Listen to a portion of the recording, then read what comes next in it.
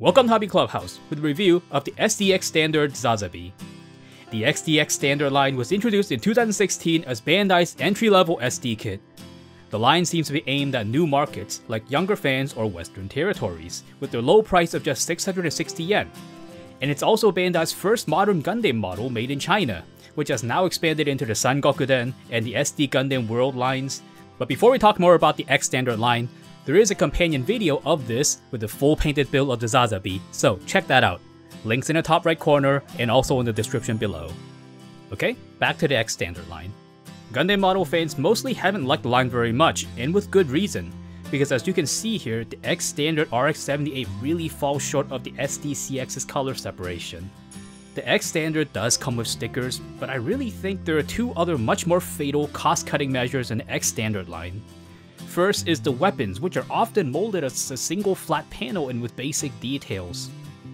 And then the other is the hollowing out in the back of the legs. I mention these two because even for inexperienced modelers, these flaws are really difficult to fix, if they can be fixed at all. So it just didn't make any sense for a lot of Gundam model fans to buy any of the line. And for a time, it seemed as if the line was abandoned, with the last new release being the Tri-Burning Gundam way back in March 2017, and that's over 3.5 years ago. But we're not counting the recent weird Hello Kitty bundles, of course. Then out of nowhere, Sazabi and New Gundam are announced, which made many people do a double take, like, wait, is that a typo? X Standard?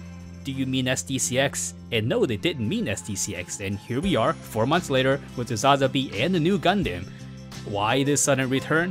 Does this mean that the X Standard line will get new releases? No one knows for sure. But back to what we do have at hand, the Sazabi was released on November 14, 2020 in Japan for the line standard price of 660 yen. It comes in a small format box, which is 15 by 20.5 by 5 centimeters, as is common for the line. The box art is a 3D model render of the kit against the standardized white tiled background, which is pretty minimalistic and in line with the entry-level target market. The front of it shyly mentions it's made in China, but of course it says Bandai Hobby Center quality, which is really their way of saying it's just as good, we swear. The side of the box includes just a few studio shots, and on every box they mention the compatibility of HG kits because of them using 3mm holes and pegs throughout. The other side has just the Sazabi's front and back, and it kind of feels like they ran out of things to say about the kit. Inside the box, we get the kit spread across 5 runners, with one of them being polycaps. There's quite a few stickers on the sheet here, starting with the green ones for the head camera and then for the mono eye, 2 black ones for the collar, 2 for the knees, then a yellow one for the mega particle cannon on the belly button, and then 2 wraparound ones with the pipes around it. And there's an emblem for Char for the front skirt, then 4 for the vents on the shoulders, 2 red strips for the forearms, and a big one for the shield along with 2 little ones for the corners of it, and finally 2 for the front and back of the Beam Tomahawk's handle. Now this all seems like a lot, but really it's actually slightly less than many other kits that you get in the line. Then after the stickers we have the instructions, which have the same box charts on the back side, and some suggestions for bashing together some parts using the 3mm holes. Part of the assembly instructions round out the color side, and the black and white side is all for assembly instructions. And here's a quick full turnaround of the assembled kit after about 20 minutes of assembly and before any stickers are applied. And it really doesn't look too bad, mostly thanks to the Sazabi's design not really having a lot of colors on it. And then here's the kit with all the stickers applied, which is a nice improvement with the addition of all the yellow details. The red on the kit is actually slightly desaturated, which may be down to the choice of materials used, but most Sazabi kits tend to go with a much brighter, saturated red color, but this is not really like something that's going to ruin the kit or anything. Notably, the back of the legs are not hollowed out, which I haven't seen in any other X Standard kit, though really I haven't seen a whole lot of them. The bottom of the funnel containers do have hollowed spaces, as well as the fuel tanks, and also the inner sides of the biceps, but for the black pieces they're really well hidden by the color, and for the red biceps they're really quite out of the way. So at least compared to the RX-78, the Sazabi's hollowed spaces don't quite affect the kit nearly as much. And not only that, but these places are much easier to cover up with their simple geometry. A bit of a letdown are the shoulders, which from the side look really narrow and strange. Even the cuffs from the forearm are wider than these skirts on the shoulder. It's something that hurts the kit because you see it very easily when you pose it. Another oddly shaped part is the head. More specifically, it's how the head sits really high up. Now this is done so the back of the head has enough clearance for the funnels in the back, but even then, if you look at it from the front, I mean you can drop the head down quite a bit if the chin was made just a little bit smaller. But otherwise, it's not too bad, with many of the thruster details here molded directly into the pieces, like the side skirts here and the side of the legs. I mean, they aren't spectacular, but they are expected on a basic kit like this. And the mono eye here is actually really nicely sculpted, which is a very important part for any SD kit. Now looking at the seams, of course we have to understand that this is a basic kit, but nonetheless there are a few seams, like the long one running down the whole length of the head. And then there are the ones along each of the shoulders.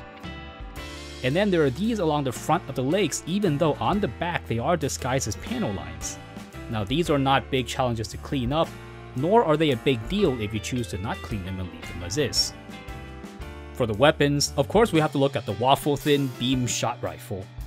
On the one hand, they made it long and big as it should be, and it has two 3mm pegs on the butt. But on the other hand, it is so thin. It's so thin that you need to add a lot of imagination to even see it as a proper weapon. Some people will be able to forgive this for the price, but I doubt anyone will be happy with it. Next is the beam tomahawk, which is in all yellow. There's a slit on it if you want to connect it onto the shield, but you can't store it inside the shield because the blade is molded on and it's going to get in the way. It's not a complex weapon, and this is a fine second weapon to get inside the box. Last we have the shield, which is nice and long, going from the ground up to the chin of the Sazabi. So the shield does a lot to complete the look of the mobile suit, especially when the beam shot rifle really doesn't pull its own weight. The underside of the shield has a few 3mm holes and a 3mm peg, and then there's a slit which we've already seen for the beam tomahawk. The missiles at the front of the shield is molded here, although if you turn to the back, you can see only the upper half of it is actually molded. Okay, let's move on to the articulation, which is largely in line with other X standard kits. Starting from the top, the head can dip forward and backwards only a little bit, but because it sits so high up, it rotates a full circle with ease. The shoulders are on a swing out polycap and gives a very nice forward swing, though you can very easily dislodge it. The whole arm goes around a full circle without any problems, and then the arms rotate along the bicep. And the elbows fold 90 degrees and about 30 degrees outwards. The fists of course pivot on a ball joint as far as the cuffs will allow. And the entire upper torso rotates along the waist in a full circle, which is surprising and nothing gets caught. And then there are the legs that swing along a single ball joint. And there's no knee on them, so you don't get any bend. But last but not least are these rather interesting SDX standard ankle joints. The ball joints connecting them are rotated backwards 90 degrees, so while they can barely angle upwards, they can go way back until the angle hits the back of the leg armor. And along with that, the feet can swivel side to side a great deal, again, limited only by the leg armor. It's a very nice bit of engineering that adds a lot of value to the kit without increasing the cost. The funnel containers and the fuel tanks on the back are all molded in and they can't really move. So let's round off this review with the Hobby Clubhouse 3-point verdict on the SDX standard Sazabi. Number 1, it's one of the best X standard kits. Of the 3 weaknesses of the X standard kits mentioned at the start, the Sazabi dodges the bad color separation and the hollow spaces. The beam rifle may still be far too thin, but given the standards set by the line, it manages to punch quite above the average. Number 2, it's an excellent introduction to Gundam. Now while some people don't like how the Sazabi is just loved without question and spammed quite a lot in products, we should also admit that it's just a good design that's attractive to people who aren't super into Gundam. So it makes sense that the Sazabi sells well. And I imagine many people will be won over by its looks and get this first dip into Gundam and start liking the series. It's a good thing this kit exists because it's a nice choice for a sibling or nephew, or yourself, to turn them into fans of Gundam and Gundam models. Number 3, there are better alternatives. Now the BB Senshi number 382 Sazabi is superior in every way to this kit, and it's not a whole lot more money at 1100 yen. Unless you're curious and like experiencing different models or just love the Sazabi in any form, there's really no reason to choose this X standard kit over the BB Senshi. And if you're a modeler looking for really nice SD Sazabi kits, this isn't really a good choice no matter how you cut it. It's a good X standard kit, but that's sadly still quite a low bar. So that's it for the review of the X standard Sazabi. It graduates top of its class, but it doesn't make the honor roll. As a starter kit, it's a pretty good choice.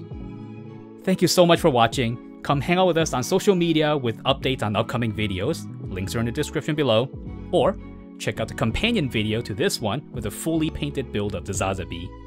But before you go, don't forget to like, subscribe, and hit the bell icon to be notified of new videos from Hobby Clubhouse, and I'll see you next time.